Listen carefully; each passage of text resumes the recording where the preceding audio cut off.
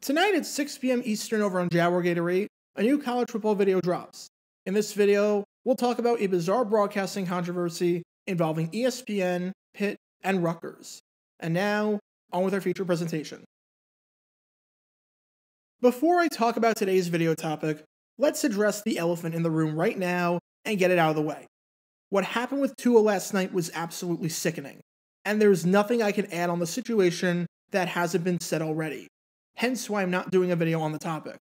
The fact that he was even allowed to play is crazy, and all we can do at this point is hope for the best and hope that he is okay.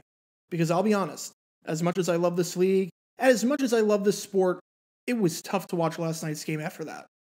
Heads are going to roll, and rightfully so, because that was a truly awful moment, and shows just how far we have to go in order to protect the players. So let's just get that out of the way right now, because that's obviously the big story from last night.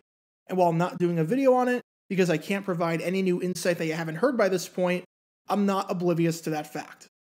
Now with that being said, let's talk about the Cincinnati Bengals, in what was, shall we say, a mixed bag performance. The good news was that they won, and at the end of the day in this league, a win is a win. To get back to 500 after their surprisingly awful start to the season is impressive, and they're right back in the swing of things, especially with 3 of their next 5 games being against some absolutely awful teams in the NFC South.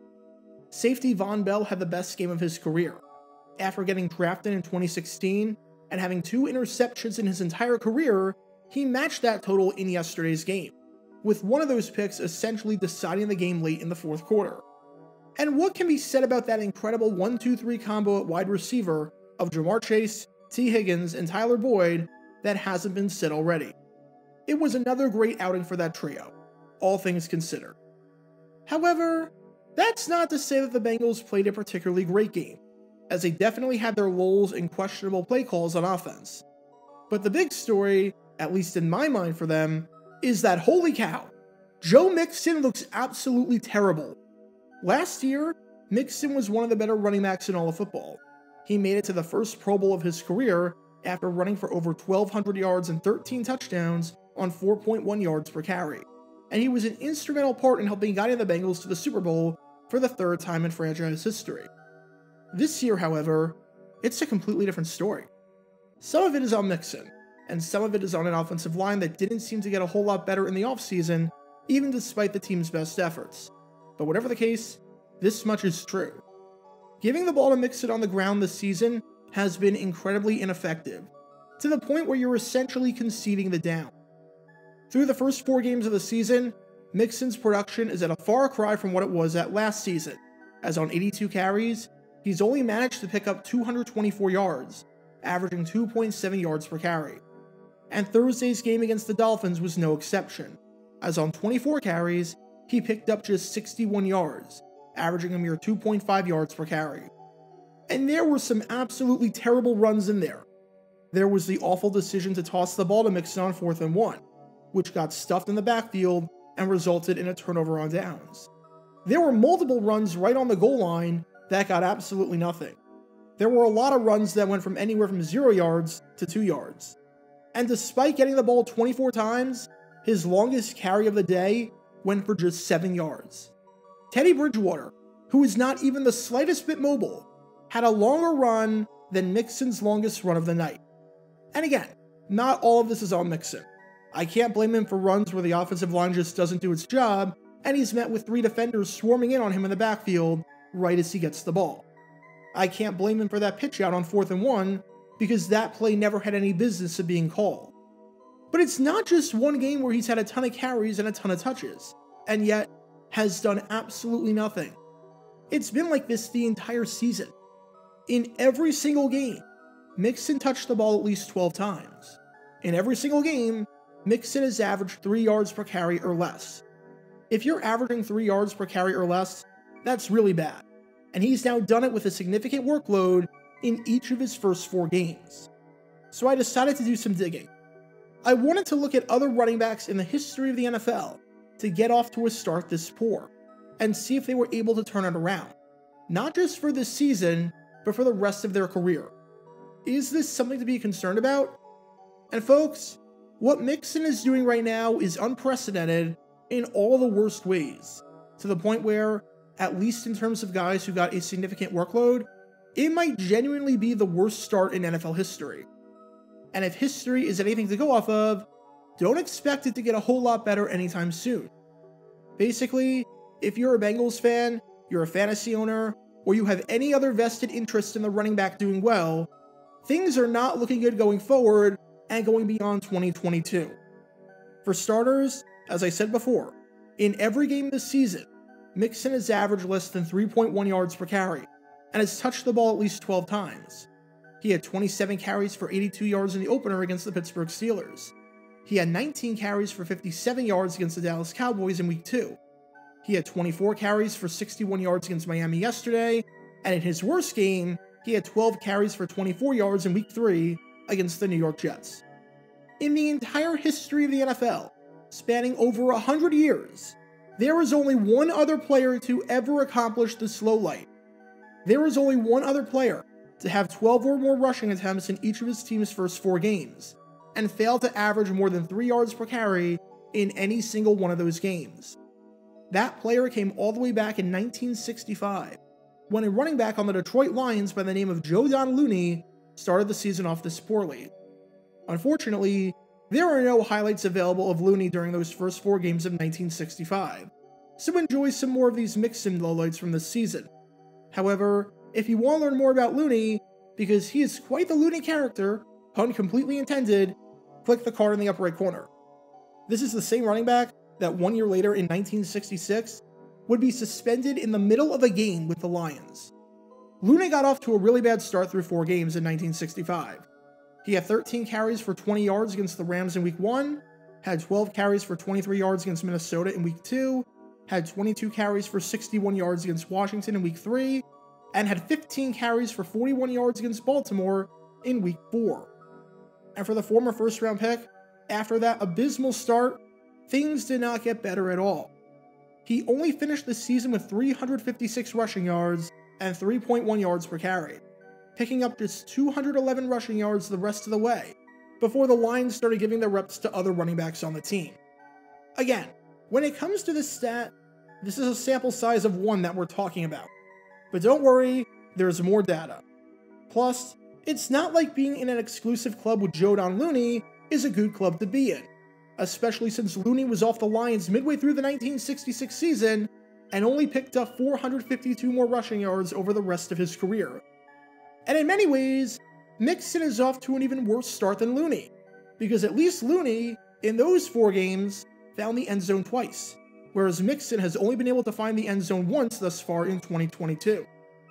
As for alarming stat number 2, over the course of the entire season, Mixon is averaging 2.7 yards per carry on 82 rushing attempts, and has only scored 1 touchdown. I looked at every single running back to have similar stats, so I looked at every running back through their first 4 games to have more than 75 rushing attempts, which would come out to around 300 over the course of an entire season. I looked at the running backs to fit that criteria, and then looked at how many averaged 2.7 yards per carry over the course of those 4 games with 1 touchdown or less. The end result? There's no one. Mixon is the first and only player in the history of the NFL to start a season off with that many carries and that little production.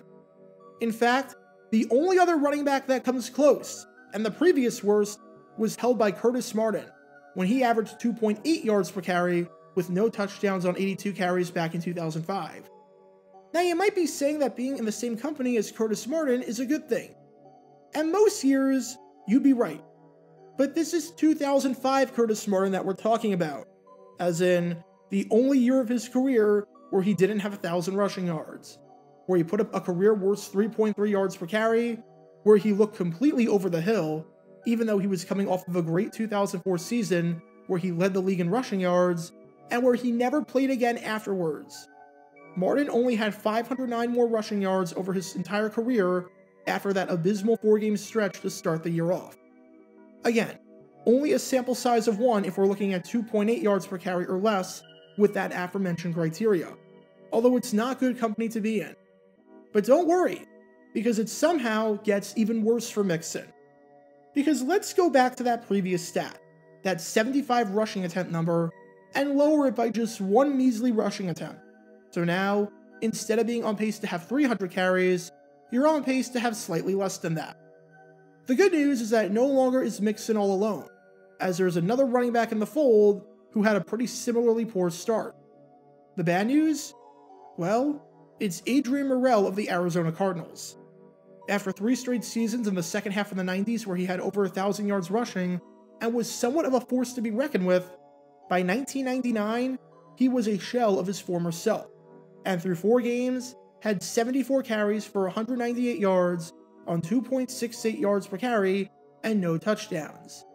And as was the case for Looney in 1965 and Martin in 2005, things did not get better for Morrell for the rest of the season and for the rest of his career.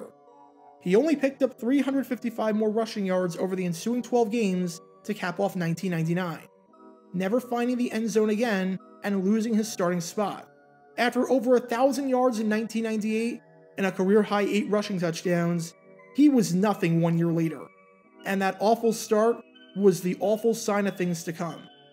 So to recap that stat, if we're looking at running backs to average less than 2.8 yards per carry on at least 74 attempts with no touchdowns or 1 touchdown, the list is Adrian Morrell and Joe Mixon. If we look at running backs to average less than 2.9 yards per carry on more than 75 rushing attempts, the list is an aging Curtis Martin and Joe Mixon. And if we're looking at 2.7 yards per carry, it's just Joe Mixon and no one else. Nothing, statistically speaking, is on Mixon's side here. And just for some more perspective, there have been 211 running backs since the merger, including Mixon, to run at least 82 times through the first 4 games. Mixon ranks 210th in total yardage out of all of them. In just about every stat involving a running back, getting a high workload over the first month and failing to produce, Mixon either stands alone or stands with one other running back who, like Mixon, had potential or used to be very, very good, and then never did anything in the NFL after that. Whatever stat you settle on, and whatever group you put him in, whether it's with Joe Looney, or Curtis Martin, or Adrian Morrell, or whoever it may be, history shows that a running back trying to escape this hole and get out of it is highly, and I truly mean highly unlikely to happen, as not only are they likely going to struggle for the rest of the season, but their career is also numbered. Obviously, there's time to turn things around, even if Mixon just does not look the same whatsoever as he has in the past, as he looks a lot slower and a lot less elusive. He doesn't pass the eye test like he did last year. But don't bank on it, especially since these numbers are historically bad, to the point where we really haven't seen any high-volume running back ever start off this poorly in the history of the NFL. Because if once is an accident, twice is a trend, and 3 times is a problem, then what's 4 times? Well, if you're a fan of Joe Mixon, or a fan of the Bengals, and history is anything to go off of, it quite simply means that it's time to panic. Get your official Jaguar Gator 9 merchandise by going to jg9shop.com, and be sure to like this video, ring the notification bell, and subscribe down below if you haven't already, as it helps the channel out a lot. And be sure to check out Twitch every Wednesday night at 9 p.m. Eastern for your chance to play NFL Trivia and win cash prizes. Link in the description below. If you want to see videos like this condensed down to 60 seconds, then follow me on TikTok at JaguarGator9. To see college football videos, subscribe to JaguarGator8. To see highlight videos of players throughout the history of the NFL, subscribe to JG9 Highlights. Also, special thanks to all of our Patreon supporters for helping out the channel. Your support is greatly appreciated. See how you can become a patron and request future video topics in the description below.